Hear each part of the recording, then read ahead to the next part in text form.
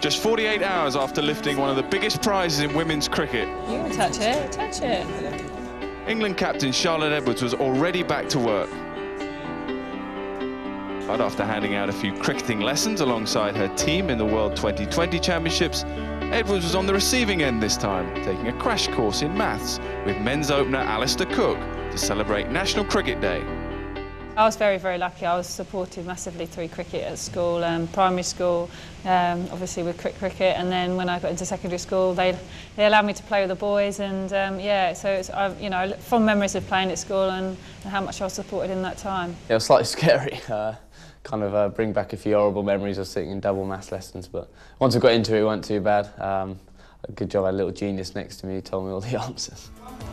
It was also the launch date of Cricket, a resource offering teachers a range of lessons that are both cricket-based and educational.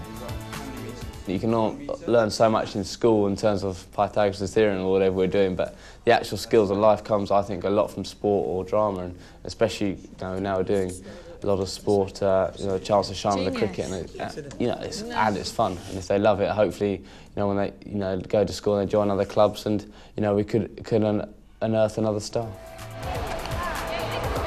The Chance to Shine programme hasn't just offered youngsters an introduction to cricket, it has also allowed the likes of Edwards the chance to continue working when she's away from the international cricket arena. It's something probably, like I say, over a year ago now that, you know, a lot of the girls are actually falling out of cricket at their peak, sort of 26, 27. I think we realised then we had to maybe offer the girls some sort of work so they can combine their cricket. So 8 girls are on these contracts. We're all spread out throughout the country in our own little areas.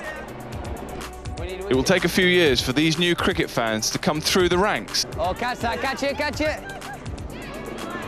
Oh!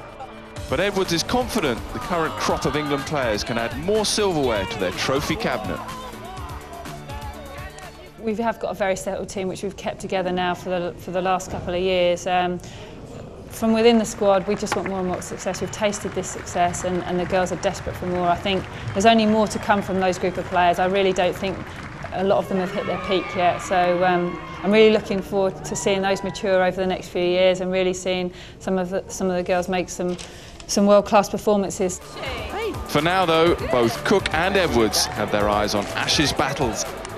They're a good Australian team, and we're going to have to do our very best this summer to beat them. And you know, they'll be hurting from the World Cup and the World 2020. So we're going to be, like I say, have to be our very best to beat this team. We're not going to be favourites going into the first test in terms of, obviously, the rankings don't lie, but you know, in our home conditions, if you know, we can get that ball swinging, and you know, we've definitely got ourselves a very good chance. Alistair Cook and Charlotte Edwards there down in Hackney with a lot of lucky school children. Claire, you must be absolutely delighted with this Chance to Shine programme and what it's done for women's cricket in particular. Yeah, I mean, the Chance to Shine scheme generically is fantastic. It's the biggest sports development initiative in the whole country across any sport. You know, and obviously cricket's so dear to our hearts. So when we were able to introduce Chance to Shine coaching contracts for the England players last year, it was obviously something that we really wanted to do, and we think it's played a massive role in the success, as Charlotte has alluded to, has played a massive part in the success the players have had since April last year. It's given 8 of them the chance to have a more flexible working commitment, an understanding employer.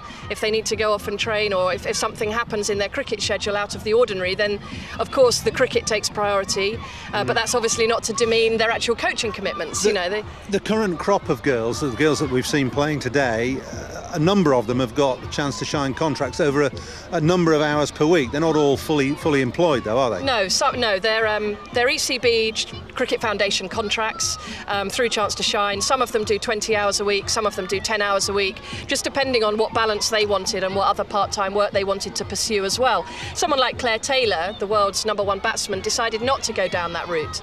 She wanted to keep a distinction between her cricket life and her work life, which is completely, you know, admirable in its own right, so that she could keep that complete focus on being a cricketer when she wasn't at work. But you know, to have someone like Charlotte Edwards doing ambassadorial stuff like that on National Cricket Day, going into schools and clubs and being a really accessible role model for young girls of all backgrounds and culture, you know, the rich cultural diversity that is England, you know, to have role models like her and Isha Guha and Lydia Greenway going into those schools to take the game into the classroom is just brilliant. Great stuff. It's certainly working well at the moment for English women's cricket.